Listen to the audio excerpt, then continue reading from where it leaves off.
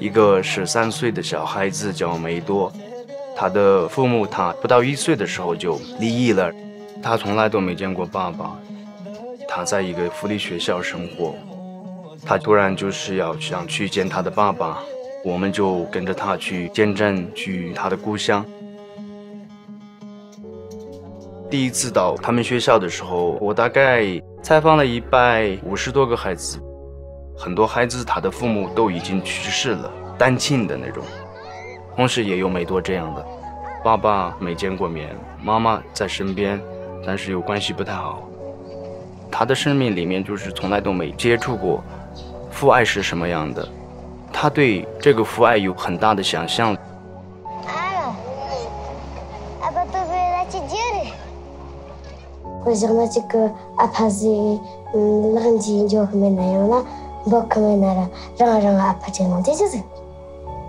在课本上找一个男孩，他以为可能是爸爸是长得是这样的，他就把他画下来。现在呢，跟外公外婆住在一块儿，外公外婆就是特别反对他去见爸爸。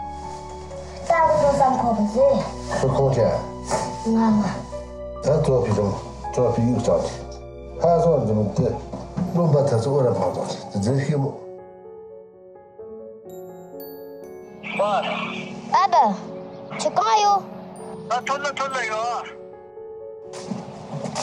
呀，demo。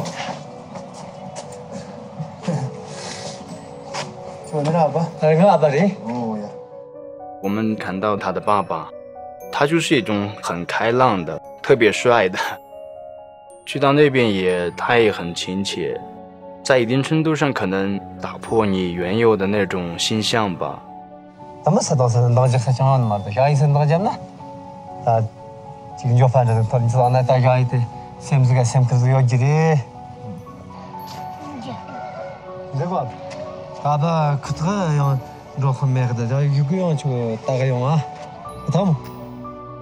但是他回来以后，他的爸爸不怎么管他。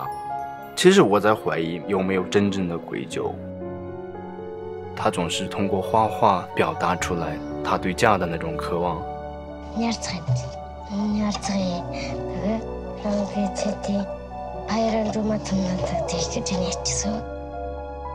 我们在他的画里面能看到，全家人都在草原上，旁边有藏獒，然后有帐篷。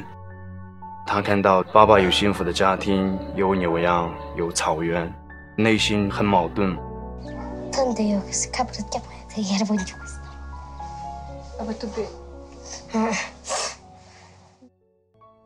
我要在这个学校里面跟梅多需要一个很亲密的一个关系，所以我就开始当了英语老师，几乎每天都跟他们接触一下。